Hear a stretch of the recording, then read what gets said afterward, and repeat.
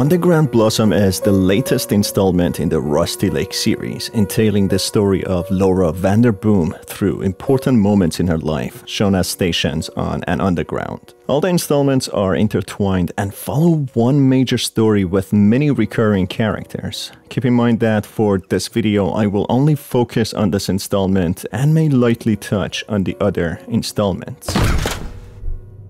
The underground train stopping at the Crep station, the protagonist is met by Rose Vanderboom, the mother of Laura, someone who was artificially born using a magical substance known as the elixir, thought to give immortality. Rose has a stroller and a suitcase with her, with the time seemingly being first half of 20th century, during the childhood of Laura. This seems to be the beginning of Laura's tale, with the spectator being the protagonist, going to different stations, witnessing the passage of Laura's life in different parts of her life. Rose asks the protagonist that she's glad that he's here, asking him to take care of Laura. I'm glad you're here. This is my daughter Laura.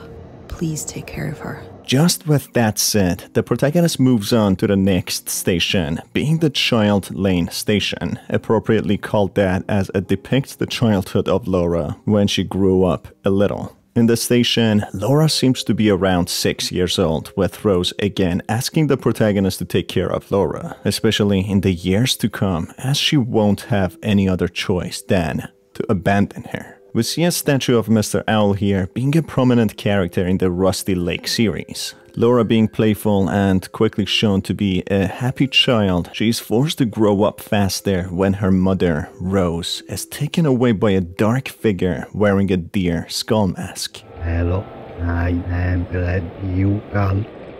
The mother, I will come get her. She moves.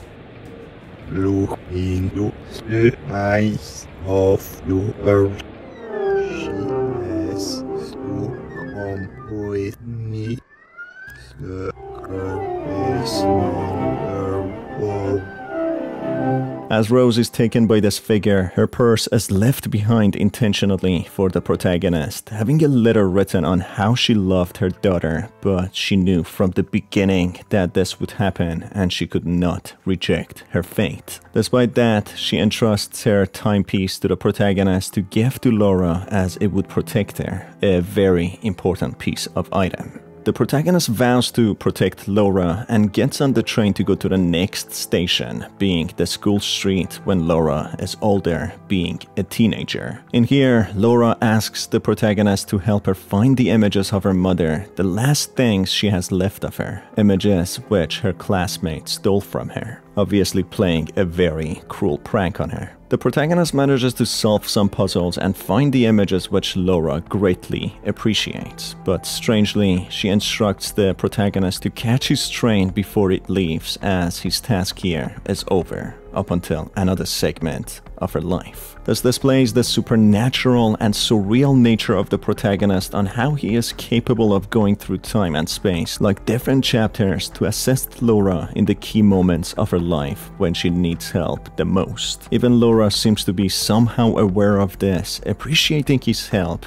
yet informing him that it's time for him to leave to come back when his help is needed again. It seems as if the protagonist is an eldritch being who vowed to look after Laura after the kidnapping of Rose. The protagonist subsequently gets on the train to get off at the next stop called Bird Bridge Station, being another important segment of Laura's life. In here, Laura is older, seemingly being in her 20s, where she starts dating someone by the name Robert Hill. Unfortunately, their relationship doesn't seem to last, as they break up, but despite that, Robert still seems to care about her, where he asks the protagonist to purchase a cup of coffee for her. He works at the Johnson Bird Food Factory and instantly recognizes Laura, but strangely, Laura seems to struggle remembering him, asking the protagonist if she has seen him before, being early signs of her dementia. Even Robert asks the protagonist if Laura still remembers him or has forgotten him, being a wiped memory. The protagonist causes Laura and Robert reunite and seemingly reconcile, being a key moment in her life, especially as she will struggle to remember many things, needing as much help as she can get with daily tasks. She paints her most vivid memories in an album to remember, with her mother Rose being the prominent figure in her life and past, not knowing what happened to her, including Mr. Owl, a corrupted dark soul, and the deer skull entity that took Rose. Some other important segments of her life was her teenagehood, but unfortunately, she didn't have a great one as she was mostly alone, seemingly having no friends. Keep the figures on this album in mind as they will play important roles later, even in her future. The album seems to be a sad collage of her life. The protagonist subsequently gets on the train, reaching the Sorrow cross station. In here, a sorrowful depiction of Laura and Robert's breakup is seen, with Laura asking Robert to leave her behind and that they both have to follow their own life paths, as if implying something is wrong. Something impactful that would make it very difficult for them to stay in a relationship, which seems to be her early onset of dementia. She knows how difficult this would be on Robert and how when she starts forgetting, not being able to do simple daily tasks anymore and requiring 24/7 care, there would be no happy memories anymore and only sadness. Therefore, the best course of action would be to simply break up, not willing to force Robert sacrifice himself and his life, depriving him from a happy life so that she wouldn't be alone. Laura is brave enough to understand the gravity of her illness, not wanting Robert to sacrifice himself for her. Truly a very selfless and brave decision by Laura, something many people would be afraid to do. This is not to mention how difficult it must have been for the both of them, as they loved each other very much, and it would be extremely difficult to go on their own ways just because of a tragic illness. This leads to Robert leaving Laura after trying to help her for a very long time, even going to the White Door mental health and fishing organization. Yet, not being able to be any use any longer, he leaves, entrusting Laura's safety in the protagonist's hands. Please take care of her. She is not well. The White Door is of course another installment of Rusty Lake or Cube Escape series, where Robert is actually the protagonist, entailing his backstory and challenges, expanding on the relationship that they had. The tragic lineage of Laura Vanderboom seems to be a direct reason for her mental health problems, having vivid nightmares and troubling memories and thoughts, which are deeply rooted to what she is fated to become and what their ancestors intended to do with the children, using them as a blood sacrifice for their worldly gains, associating with dark magic and corrupted souls. Dr. Clark, Laura's psychiatrist, prescribes her medication which help her have insights of her troubling thoughts and maybe have some sort of closure. Her nightmarish dreams include Robert, her younger self, her mother, and the other animal-human hybrids such as Mr. Crow and Deer Skullman. Her dream shows her deepest concerns and fears and the worst experiences in her life, and how Robert had a broken heart not being able to help Laura and stay with her, as she longs for her mother's touch, someone she lost when she was only a child. She dreams of the corrupted soul holding the head of her mother and having control over her. And finally, the protagonist being Harvey, a feathered parrot who accompanies Laura throughout her life, also being of supernatural nature. During all of this, Laura is seen to fall down, with the corrupted soul consuming and overtaking her entire body and soul, making her become corrupted as well. Of course, this is explained much more in the other installments, where Laura dies due to years of being tormented through horrifying thoughts, visions, dreams, and memories which don't even belong to her and have been inherited by her from her ancestors. These difficult thoughts and dreams drive Laura to insanity, which she cannot take anymore, losing her life. This is depicted through a dark, corrupted soul emerging out of her and taking her life. This is the tragic tale of Laura, but of course, it is a lot more complicated than just this, as Harvey, a sworn guardian to Laura, is not done going through time and different worlds and dimensions trying to save her. Getting on the train again, this time around becoming close friends with the train conductor who refers to Harvey as his favorite passenger. Harvey bids farewell to this saddening part of Laura's life, or in other words, end of her worldly life, being surrounded by the police and a detective,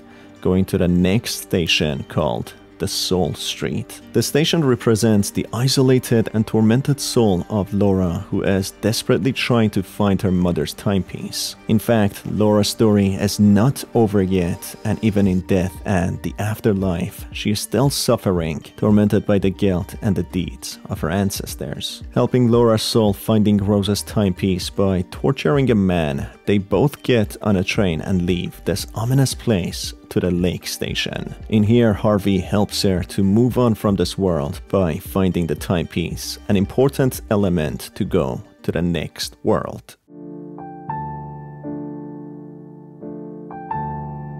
Laura explains in here that she belongs in this place, a place where the Vanderbooms reside, their memories, past and present and future, essentially their remnants. Rose is found in this place, seen both as her younger self when she was made to leave Laura and her older self when she passed away, depicting how she is the essence of her time in the world and how she was perceived. Both versions plead with Harvey to help Laura blossom and finally be happy, having the happy ending that she truly deserves. Harvey in return, in this afterlife, a place of rest and retirement for the good souls, helps Laura blossom through what she was and what she could be, becoming the full potential of herself in her optimum age, free from any mental distress, any illness, the mental health condition that she suffered from abandonment, fully being happy and released from sorrow. She thanks Harvey for being a stellar companion to her, always watching after her and helping her, instructing him to go ahead and have the life of his own now, free from any burden or responsibility to others. And that is exactly what Harvey does, getting on the train and starting his own